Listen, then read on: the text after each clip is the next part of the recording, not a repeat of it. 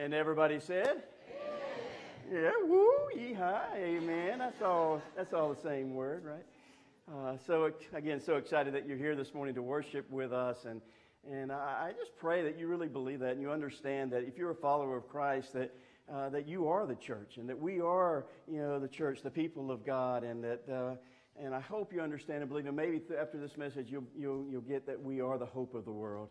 And so thanks for being here to worship with us today. This is our time where we kind of pause and have opportunity to give back, just to focus and reset ourselves for the coming week. And so thank you for coming to this place. And it's also an opportunity for us to pray for and with each other. But so you may be seated. And let me just say continually thank you for your generosity, your giving, and we have opportunity to do that in so many ways. The giving box in the back as you come in or as you leave, you can place your offering in that, or you can give online or set that up with your bank. Whatever way that works for you, just encourage you to be giving. If you're a part of this church, if you're a member of this church, to be giving to support all that God is doing here at The Rock. It's also a time, though, that we set aside to again, like I said, to refocus on our own walk and relationship with God, where we are as we begin this new week, and just really to ask God to focus us to not only to give in our financial way, but to just give every part of our lives back to Him in a relationship with Him and in a relationship with others. And so join with me this morning as we just take a time of prayer. We be still and know that He is God and that He is here with us. Let's pray together.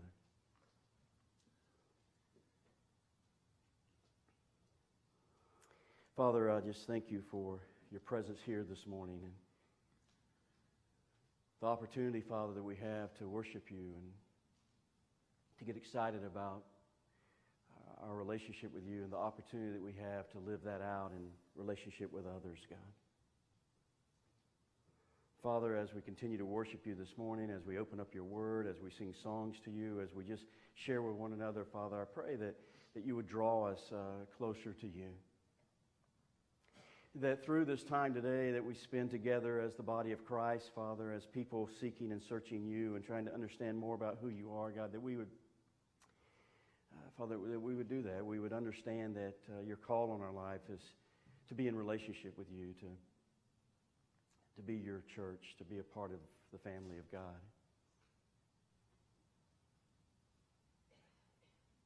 So God, I just pray that as we begin this new week, Father, that you would help us and encourage us, Father. Give us the courage and the want to step out of here, Father, and be encouraged and inspired to live out our faith in a way that makes a difference in the relationships around us that you have placed us in. Father, I pray for the needs that are going around in our country and in our world. Father, I pray that you would be present in those places, that you would use your people, God, to help people that are hurting and suffering and that are dealing with loss and heartache. God, I just pray that you would bring your peace. And Father, in individual lives here in this place and those that are listening online, Father, I just pray that you would do the same in our individual lives, Father, that you would make your presence known, that you would bring your peace into situations and circumstances that are going on in our lives, that you'd bring your healing, that God, you would fill us up with your presence so that the Holy Spirit, you could fill us and produce in us the fruit of His Spirit, fruit of love and joy and peace and patience and kindness and gentleness and faithfulness and self-control, and that, Holy Spirit, you would produce that in us and it would pour out of us onto the people we love the most, and then onto the people that, God, you bring us into contact with each and every day, especially this week.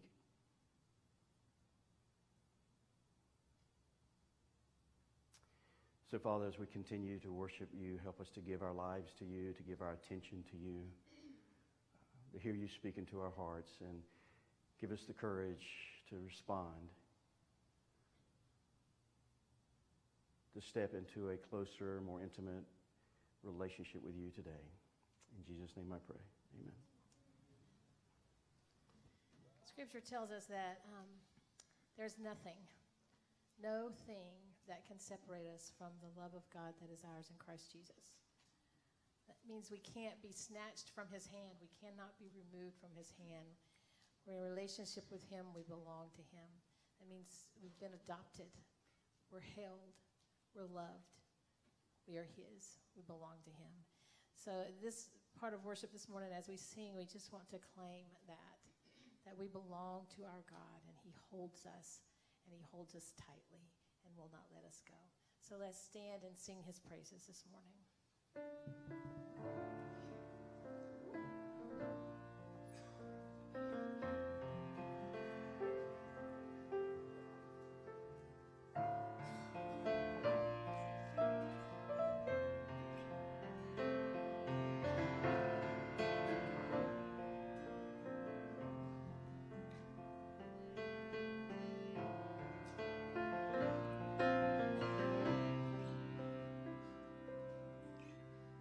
Oh, you call me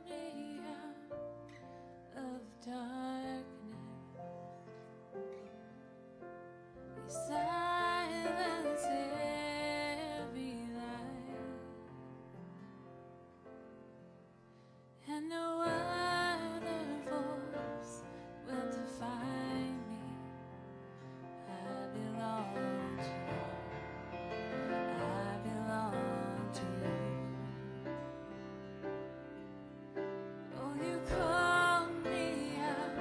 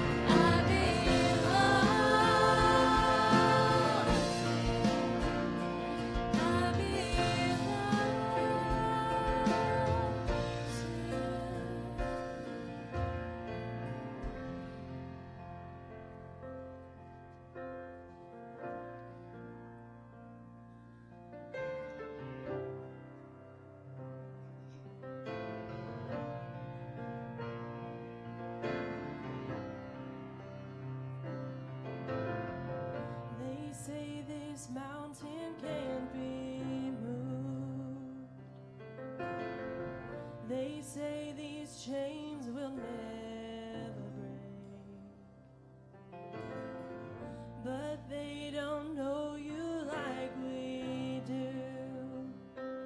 There is power in your name.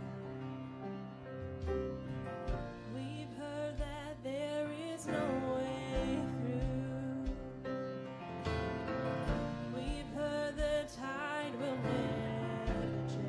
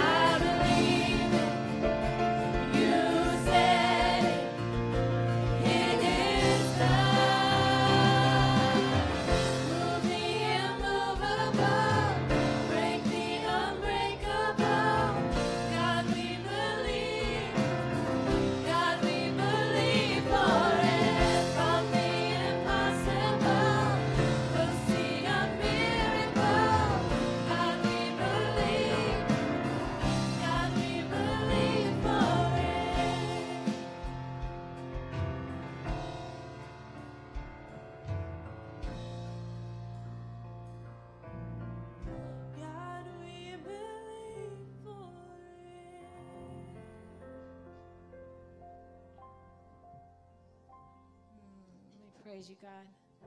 You said it. That does it, Lord God. We believe you.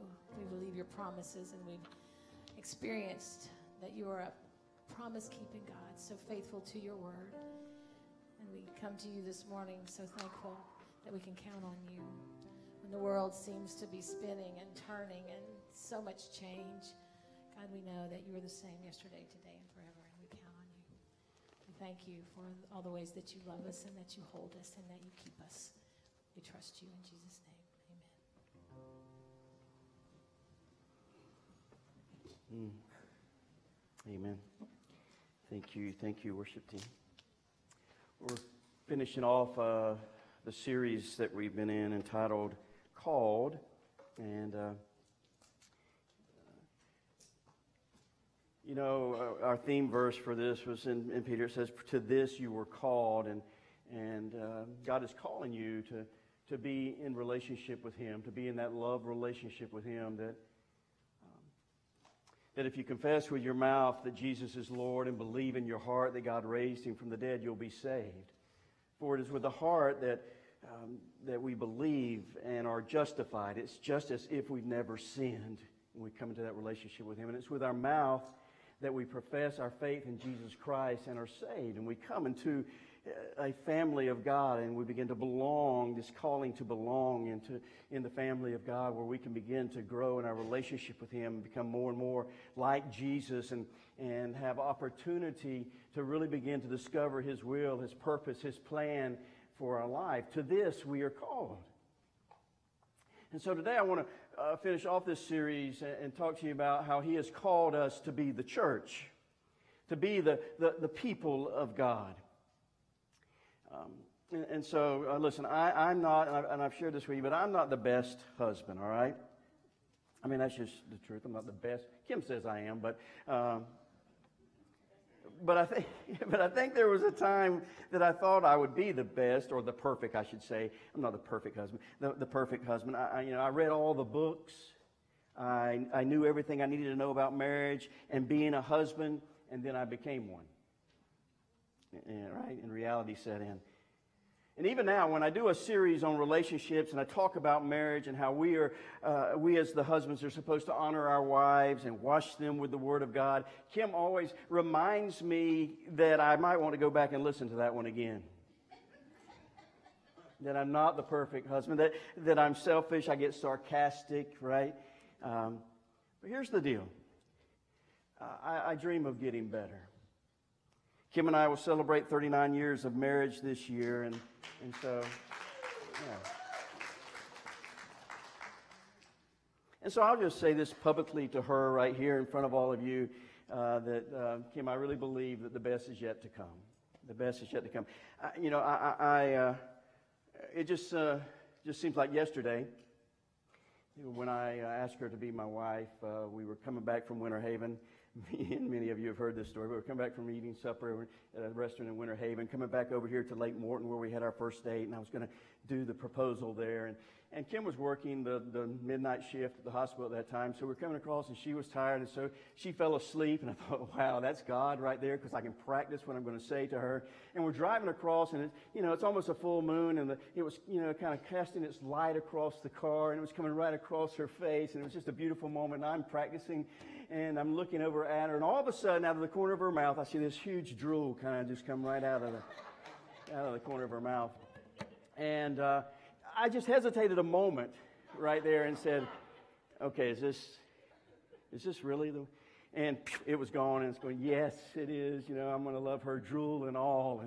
And so, Kim, I dream of, our 50th wedding anniversary.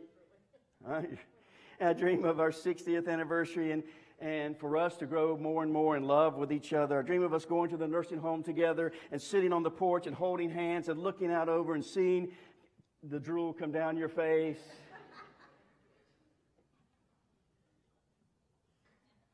To love you for better or for worse, for richer or for poorer, sickness or health, drool and all, as long as we both shall live. Or if I go first, for her and the boys to be standing at the graveside and saying he would and he He said He would, and He did. And I just dream of that. And so I really believe the best is yet to come. But I also would say I'm not the perfect dad. I thought there was a time I knew everything there was about raising children. I read all the James Dobson books, and I knew I was ready until I had one. And I'm not the best dad, not the best granddad, right? But I'm dreaming of getting better every year, and I want my boys and my daughters now that I have and my grandkids to really know that the best is yet to come from dad and from granddad. I dream of being a better dad, a better granddad. Now listen, let's be honest. I'm not the perfect pastor, and Kim and I are not the perfect pastor couple. Right? On December 2004, I thought I knew everything there was about starting the church. I'd finished seminary with my Master's of Divinity with a lot of help from Kimberly. We had worked in church ministry for years, and I thought we really knew it all. But then in January 2005, we actually started the church in a funeral home. And I quickly learned I really didn't know anything. And these last 16 years have been so humbling for me. We've made many mistakes, and we're not perfect. And I really don't know how we got to this place except by the grace of God. And because of His grace, I really believe that the best is yet to come. And that we together, we're only going to get better at loving and leading others into a growing relationship with the rock, Jesus Christ. So I want to talk to you this morning about how God has this continual call on us to be the church and what that really looks like. I was in my Old Testament reading a few months ago, and I was reading in Zephaniah, which is an Old Testament minor prophet. So if you have your Bibles, you can turn to Zephaniah. You might want to look in the contents there to find what page it's on. It's way there in the back of the Old Testament. So turn there if you have it. We're going to be in chapter 3 this morning. And then Zephaniah was this prophet to Judah. And he was the prophet when the king Josiah was reigning, and Josiah was a godly king, and so that was just a good season of Judah's history. And Zephaniah was warning the Jewish people, warning Judah that the people of Judah that the day of the Lord was coming. That the day of the Lord was coming, and that they needed to repent, that they needed to be turning back to God and living in right relationship with their God and being obedient to their God. And he warned them over and over. And then in chapter 3, he begins to paint a picture of really what the people of God looks like and what the people of God will look like as if they live in right relationship with God. And I really believe it speaks to us even as the people of God, as the church. And so I'm just going to walk down that third chapter in the book of Zephaniah and give you really these statements that I believe will help us to know that the best is yet to come, that we are really called to be the church and that He is with us and going to walk with us through this. And so let's just jump in. Zephaniah says that we're called to be the church, to be the people of God, called to be the church who embraces servanthood. Look at verse 9, chapter 3, verse 9. Zephaniah. How many of you have found Zephaniah? Yeah, most of you have cell phones and you just kind of went right to it, right? Your smartphone.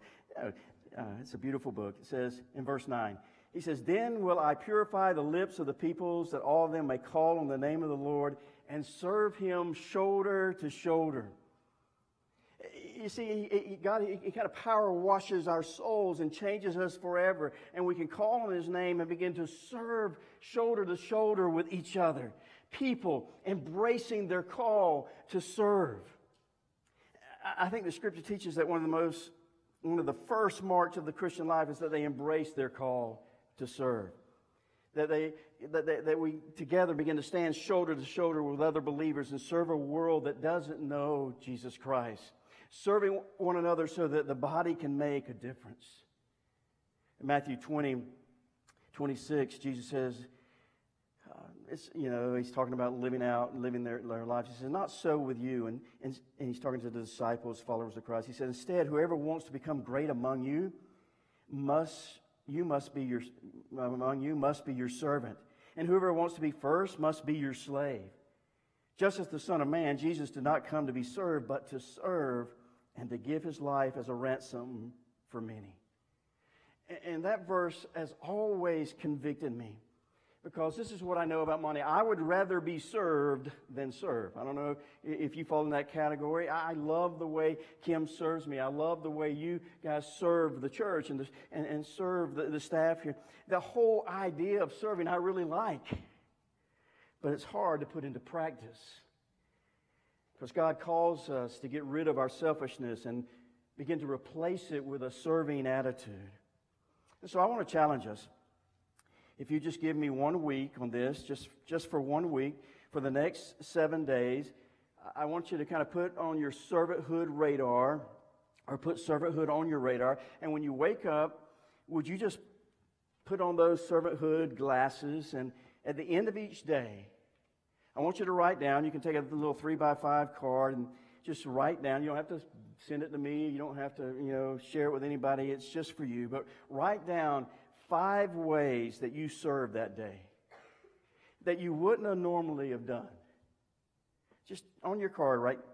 Today I did it. And just, wake up with servanthood on your radar and write those things down on that card. I mean, does that make sense? What did you do that normally you wouldn't have done? Because the more you do it, you know what happens? In your soul, you begin to go, wow, that felt right. That was the thing to do. And you begin to take these little tiny steps. And here's what God does. He takes all those little steps and He brings about big spiritual growth. When it's on your radar and you're thinking about it, you begin to see opportunities all the time to serve. And Jesus says, you want to be great? Serve. You want to be first? Be last. You want to make it to the front? Start in the back. You want to stand out in life? You need to step down. And you start now. And you just start with little things. And that's my goal. That I would begin to embrace this call to serve others and to serve my God. And here's what I want to do. My goal is I'm going to recognize that genuine servanthood has happened in my life when it happens without recognition and without reservation. That when I serve, I do it not to be noticed, and I serve without stopping, without reservation. I just go for it. And I would just be honest with you, I'm a long way off from that, but I want to be headed in that direction. And I want to ask you to join me in this journey, to be on mission for God, to be His church by serving others without recognition and without reservation. That's why I don't want you to send it to me, so I get up here and go, ooh, look what Joe did this week. Right? No, that we would just do it because that's who God has called us to be. And of course, Jesus is our greatest example, right? Jesus looked like a man, but He acted like God. And that should be our highest goal in life, to be who we are as people, but to begin to act like our Savior. To be the greatest picture of Jesus in Scripture. And that picture is when He stripped down and He took a basin of water and a towel and He began to wash dirty feet. You remember the story? That's our job description as followers of Jesus. The all of me call to just wash dirty feet. To serve people in the way that they need to be served. Quietly, humbly, joyfully, behind the scenes. And many of you have done that. Many of you have stooped down and washed feet throughout your life. Many of you have done that in this church, right? You pray for others, you greet, you watch out over the property during our services, you teach our kids, you love on our students, you name it. And I just want you to know we couldn't do this without your servant leadership. But honestly, you don't just have to serve here to serve others in Jesus' name. Maybe it's just treating your spouse better. Paying more attention to your kids. Giving them quality time. Students, maybe it's a teacher or a coach. that you realize and you see that they've been doing it for a long time and they're tired and they're thinking about quitting and thinking about throwing in the towel and maybe you just can encourage them with a simple note that says, hey, you're making a difference in my life. You see, that's our call, is to be the people of God, to understand that we are the church, and wherever you go, that's where the church is. Jesus finishes that story about washing feet in John 13:15. He says, I have set you an example that you should do as I have done for you. He says, follow my example. Go wash feet. And throughout the New Testament, he teaches us that as followers of Christ, each of us have been given at least one spiritual gift, and that gift is to be used with the rest of the body, shoulder to shoulder, to serve one another. The second picture that Zephaniah begins to paint for us, I think, is that we're called to be a church, the church who embraces generosity. Look at verse 10. It says, from beyond the rivers of Cush, my worshipers, my scattered people will bring me offerings. And what I've discovered is that generosity is simply the practical expression of faith and hope and love. It's the way you express faith, hope, and love. 2 Corinthians 9:11 says, you will be enriched in every way so that you can be generous on every occasion. And through us, Paul says, your generosity will result in thanksgiving to God. And I'm not just talking about financially, right? I'm talking about being generous with our time, generous with our talent, generous with our touch, generous with our treasure. Someone once said that the value of life isn't determined by how much I achieve or accumulate, but by how much of my life I give away. When I'm generous, I'm expressing my faith that God will take care of my needs, so I don't mind giving something away. That's faith. When I give out of generosity, I express hope because I say, God, my hope is not here, it is in heaven. And I'm storing up treasures in heaven. I know that my purpose of life is not just to get a bunch of things here on this earth. My hope isn't here, my hope is there. When I express generosity, I'm demonstrating love. You've heard me say many times, you can give without loving, but you cannot love without giving. Giving, generosity, is the heartbeat of love. And as a parent, more than anything else, I wanted my sons to learn generosity. I didn't want them to be stingy in life. There's really two kinds of people in life. There's givers and takers. And I so wanted my kids to be givers.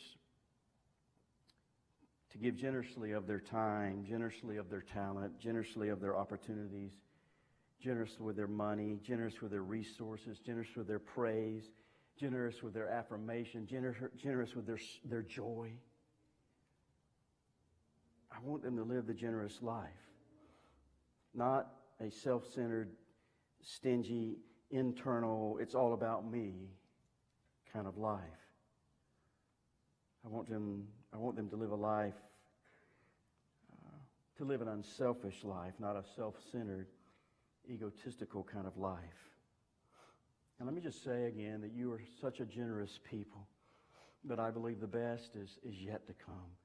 Because here's what I know about generosity. Generosity displays God's character.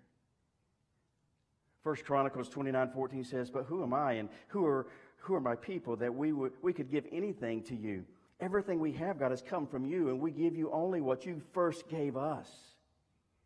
You see, our generosity displays the very character of our God. Generosity also changes me.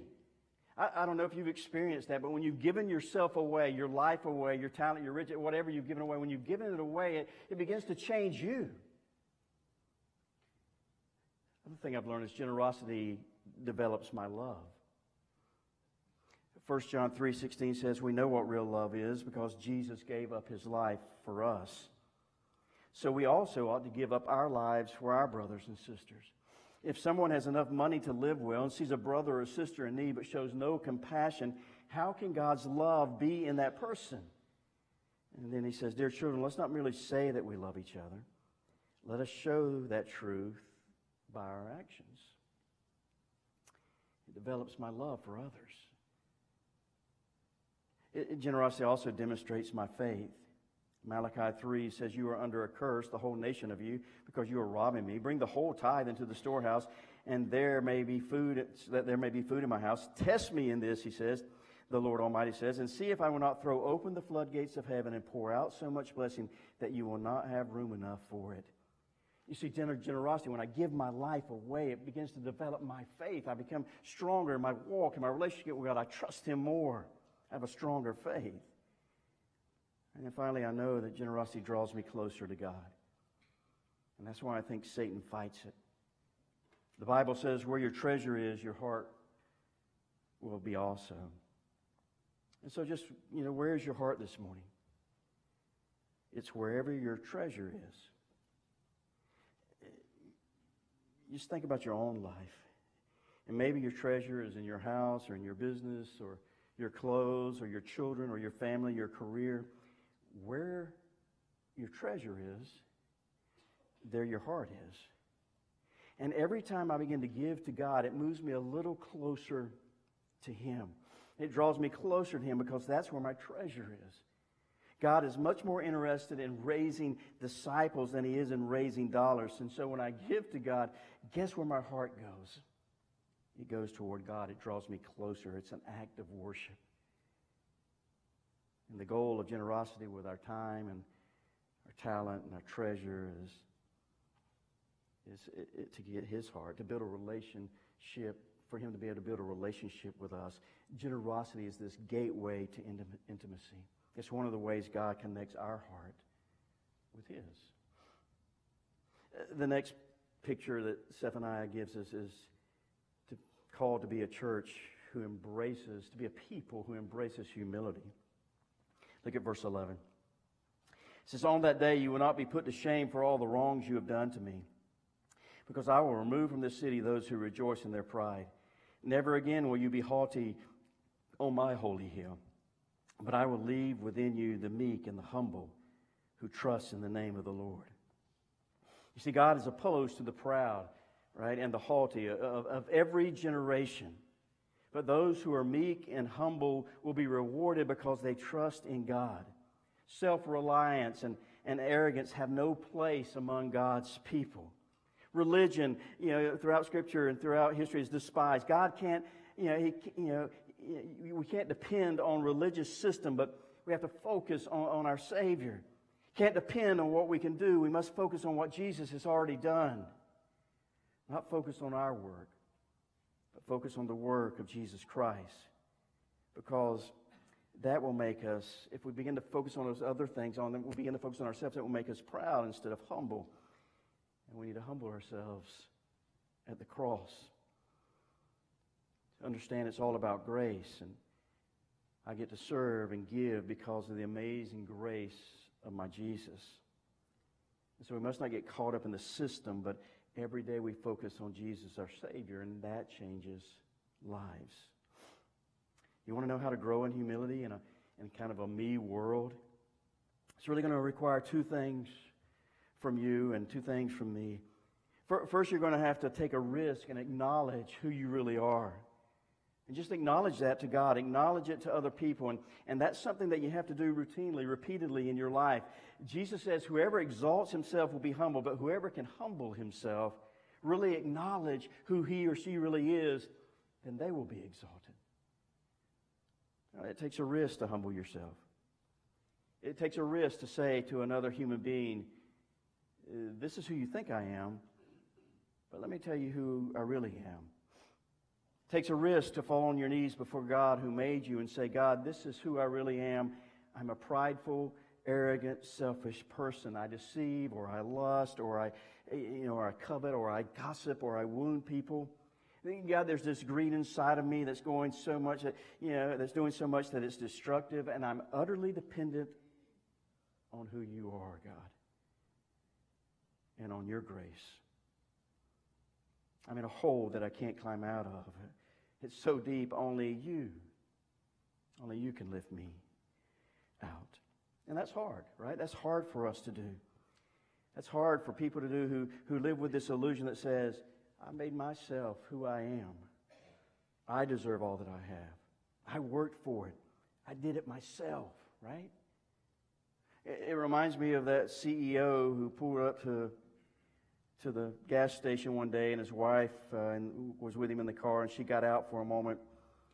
And the CEO noticed that she was talking to the gas station attendant there, and they were having a rather pleasant conversation. And after they were finished, she got back in the car, and they started to drive away, and her husband found out that the guy that she was talking to, the guy that she had dated when she was in high school. And so feeling rather prideful, her husband eventually says to her, I bet I know what you're thinking. I bet you're thinking that you're pretty lucky that you married me, the CEO of a mega corporation, and not a service station attendant. And she said, no.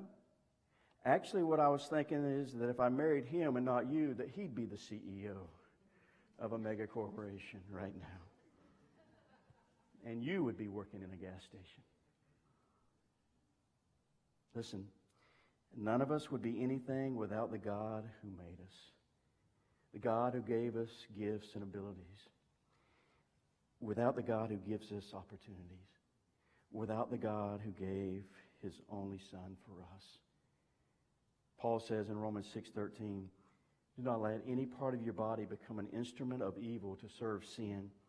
Instead, give yourself completely to God. For you were dead, but now you have a new life. So use your whole body as an instrument to do what is right for the glory of God.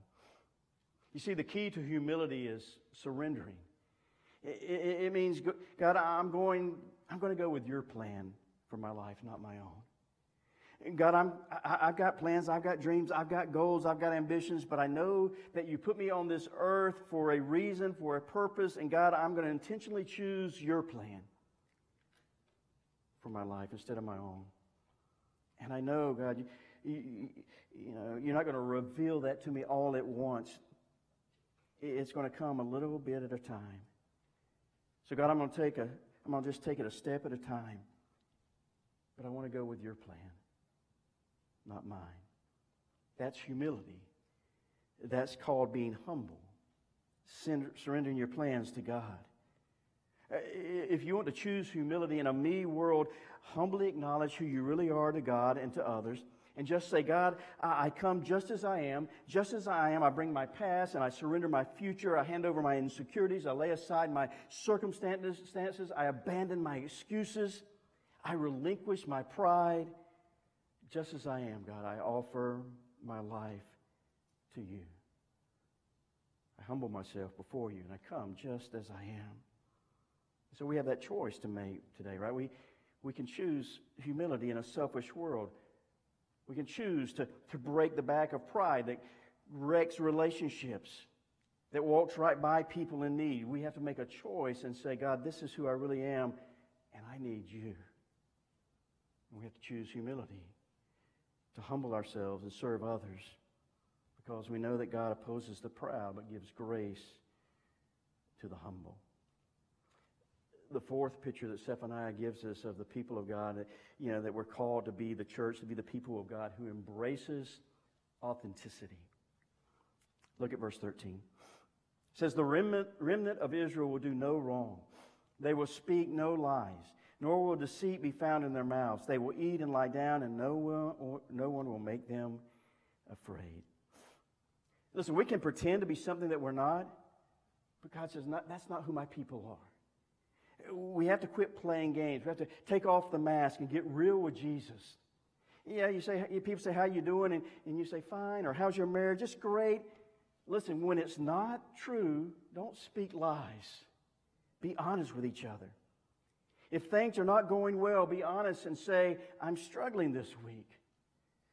I don't know if God loves me anymore. My marriage is in trouble. I'm struggling with this addiction. I can't get past it. Can you help me? And that's why, our small group ministry is so important here. That's what the church is supposed to be, living out the truth that everyone is welcome, but because nobody is perfect and anything is possible with Jesus. No lies, no deceit. Let's not deceive each other. Some of us are afraid or fearful because of what's going on in our lives, and it's time to repent and turn back to God. Listen, God is pushing in on an issue, right? And He's not going to take you to where He wants you to be until you deal with that stuff right now, right here. The fifth picture that Zephaniah gives us, it says that we're called to be the people of God, to be the church, a people who embraces celebration. I mean, we celebrate our favorite teams, right? I mean, we're really good at that. And our students were celebrating a little bit this morning here in worship, and that's an awesome thing. He calls us to be a people who celebrate, but we do celebrate our teams. The other night when the Lightning won in the last 4 seconds, and that dude passed it off the backboard to the guy streaking down, and he scored the goal. There was nobody in my house. I was actually watching it on tape. It had already happened, right? But I'm still going crazy around my house, going, "Whoa, oh my goodness, did you see?" Oh, and there was nobody to see it. I mean, I'm talking to nobody. But I lose it there, right, watching that play, because we celebrate our teams, right? We celebrate their victories. Well, listen, we got to celebrate our relationship with God. We're supposed to celebrate. The resurrection was the most amazing event in history, and we need to celebrate that. To be excited and passionate about our faith, that Jesus saved me. I was lost, and now I'm found. I was blind, and now I see. He saved me, and now I'm a brand new person. And that should cause us to celebrate. Look what Zephaniah says in verse 14. He says, "Sing, O daughter of Zion. Shout aloud, O Israel. Be glad and rejoice with all your heart, O daughter of Jerusalem. The Lord has taken away your punishment. He has turned back your enemy. The Lord, the King of Israel, is with you. Never again will you fear any harm." Listen, that's reason to celebrate. That's reason to celebrate. And finally, that sixth picture that Zephaniah gives us of people of God and what He's calling us to is to be a church where God's presence is undeniable. Zephaniah 3:16 says, "Oh, that day they will say to Jerusalem, 'Do not fear, O Zion. Do not let your hands hang limp. The Lord your God is with you.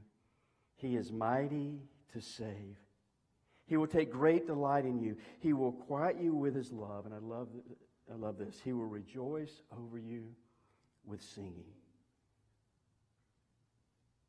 Zephaniah has given us this picture of the people of God where he says, listen, you're not weak.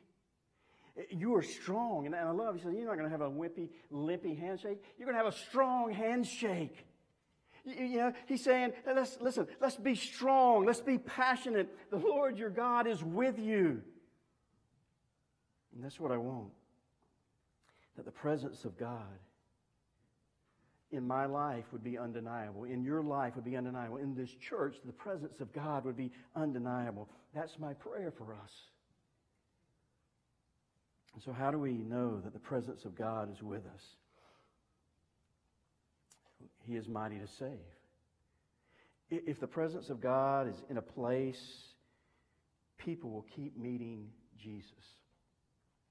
If the presence of God is with you, you will continue to introduce Jesus to others. As you give God your life, He will take great delight in you, and He will quiet you with His love, His peace. And He will be rejoicing over you with singing. That's the kind of God we serve. That's who He is calling us to be. To be that kind of people. To be His church. To be a church where God is rejoicing over us with singing. A church that is so attractive and refreshing that, we wouldn't see empty seats. Called to be a church, a people that don't just play religious games, but steps into our community every day and serves it, who are really becoming the hands and feet of Jesus. People who find a relationship with God instead of being about religion. People that's living for God, and it's no longer an obligation, but it's our heart's desire. People where children don't feel forced to come to church, but maybe their parents might because the kids so want them to be there. A church, a people who are committed to growing in their faith in every part of their lives, discovering their gifts and allowing God to use them to make a difference. A people, a church where God uses just ordinary ones like you and me to do extraordinary things. Really to serve each other in this community in a way that causes them to open up their hearts to God. A church, a people so compassionate that people are drawn from impossible situations into a loving circle of hope, into a family that is with them, and where they can begin to find answers and acceptance is given to them. A church, a people where a generation of teenagers can grow up in their relationship with Christ. And it's not just based on activities, but it's based on God's Word. It's based on, repentance and confession and growing in their faith. A people, a church where we as adults fall in love with God. And we become a place where you can use your gifts and creativity and love to share Jesus with your world. A people, a church that understand that none of this can happen in our own strength, in our own ability. Instead, we are committed to prayer and being dependent upon the Holy Spirit. A people, a church that is called to make Jesus famous, to make sure all the glory goes to our God. That's who we're called to be His church, His people, making a difference for Him, really being the hope of the world. That's who He's calling you to be. And it begins with that love relationship with Him. And then as you step into that and you begin to grow, He begins to fulfill His plan and purpose in this way. To be a people of service and generosity and humility and authenticity, and a people that celebrate and are passionate about their faith, a people that are practicing the very presence of their God. It's to this that we are called. Let's do it. Let's go. Let's be the church. Pray with me, please.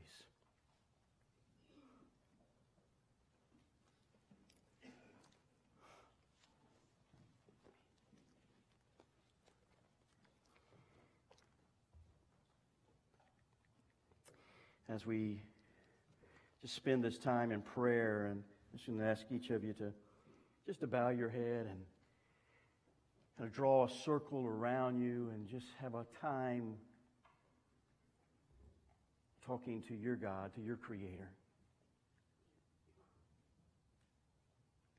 You see, this calling that God has on your life begins, as I've said, with a personal relationship with Him, a personal love relationship with Him. That God demonstrated His love to you in such a way that each one of us in here, He wanted to be in a personal relationship, so He allowed His Son, Jesus, to come and to live a perfect life and to die on a cross and to be raised again so that you and I, each one of us, could step into a love relationship with Him. We could be forgiven and we could experience His mercy and His grace, and we could really become a child of His.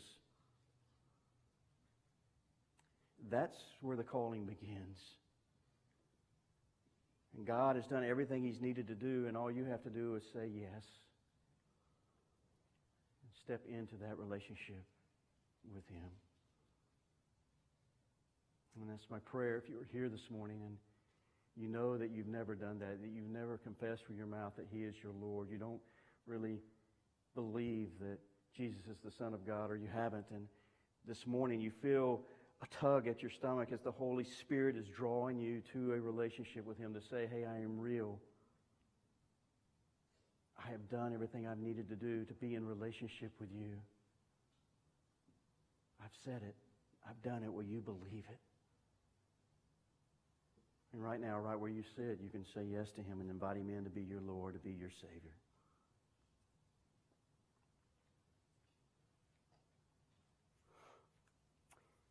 For most of us here in this room, we've made that decision, right? And so maybe God's Spirit is tugging at you this morning and saying, hey, I really want the best for you. And I'm calling you to be my people, to really surrender everything to me. And maybe for you, it's just, maybe it's in one of these areas that we've talked about this morning. Maybe it's in several of them, but maybe the tug of the Holy Spirit on your heart this morning is to really become a better servant. You just ask God to put your own selfishness behind you and humble yourself and allow Him to begin to use you to serve others, to wash other people's feet. Maybe for you, He's calling you to a real relationship, to be authentic with Him and with others. Maybe you kind of wear masks according to where you are. And He's saying, hey, let's just take off those masks. Let's be real. Let's step into relationship with others and let's share with them and allow them to share with us, and let's strengthen each other so that we can stand shoulder to shoulder and begin to serve others and begin to build a healthy people.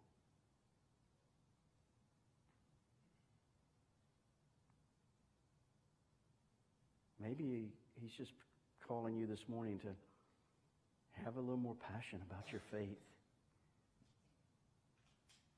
to begin to celebrate your relationship with Him and in relationship with others. Or maybe for you, it's just, you just need His presence more. And you just need to practice the very presence of God with you. And He's pulling you into that intimate relationship with Him and saying, I'm here, I am with you, I will never leave you or forsake you, but you have to practice the presence, being in my presence. You have to be talking and communicating with me through prayer. You have to be in my word. You have to be in the community of faith, surrounded by people of God. Just be in my presence.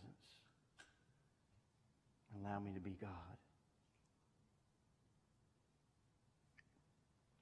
Father, you know the hearts of each person here in this place today and those that are listening now or will be listening, Father. And I pray, God,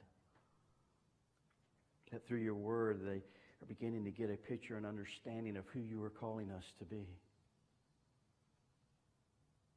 And that, God, you would give us the courage, each one of us, to step into that place that you are calling us to a first time forever relationship with you, or into a surrendered, fully committed walk with you, God.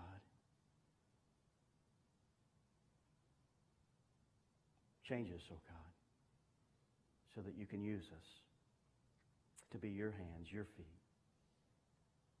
to be your presence in other people's life, that they may see Jesus and your love in us. In His name we pray. Amen. I want to give you opportunity to continue to respond to God's Spirit speaking into your heart this morning. So we're going to stand and we're going to worship Him in singing and stay in this attitude of prayer as we worship Him, as we respond to Him. If you need prayer, this altar is open. I'd love for you to come and share with me a decision that you've made this morning so that we can come alongside of you and help strengthen that decision. But whatever decision that you've made, make sure that you share it with somebody so that together we can stand shoulder to shoulder, being the church, the people that He's called us to be. And together we help each other to grow stronger, to love better. Together we love and we lead others and each other in a growing relationship with the rock, Jesus Christ. You respond as we stand and as we worship Him, you respond.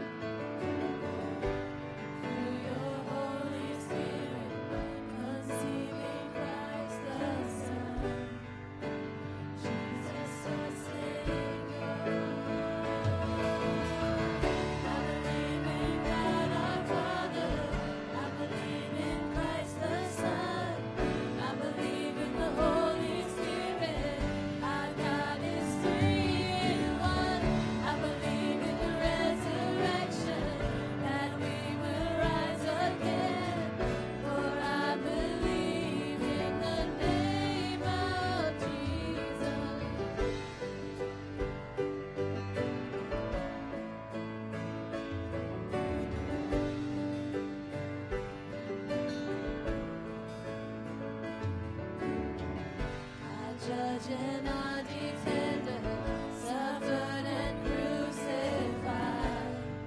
Forgiveness is in you. Descended into darkness, you rose in glorious light. Forever lifted high. I believe in God our Father. I believe in Christ the Son. I believe in the Holy Spirit. Our God is three in one. I believe in the resurrection, that we will rise again. For I believe in the name of Jesus. I believe in you. I believe you rose again. I believe that Jesus Christ is Lord. I believe in you. I believe you rose again. I believe that Jesus Christ is Lord.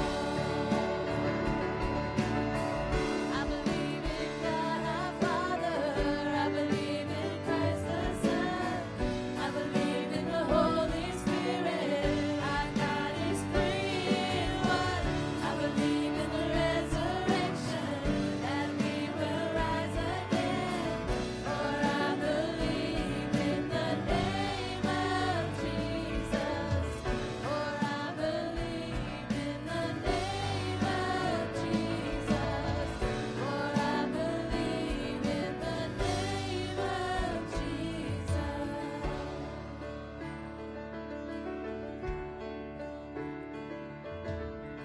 I believe in life eternal. I believe in the virgin birth. I believe in the saints' communion and in your holy church. I believe in the resurrection when Jesus comes again. For I believe in the name of Jesus.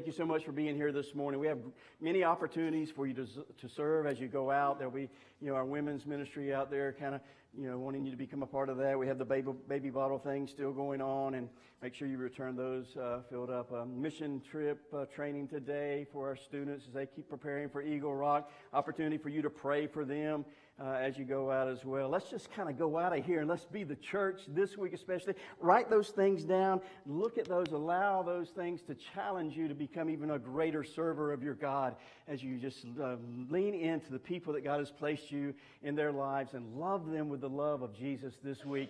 And be the church. Be the church. Amen? All right, let's pray. God, thank you so much just for your presence here and for allowing us today to practice the presence of you, God, by joining together with the family of God. And I just pray, Father, that as we step into our week, that you'll give us opportunity to be your hands and feet, to wash people's feet, no matter how dirty they are, God, to be like Jesus in that. Father, we just want to be your church, your people, called to fulfill your plan on our lives. So help us to be a people that surrender every day to you. In Jesus' name I pray. Amen. Set your rule.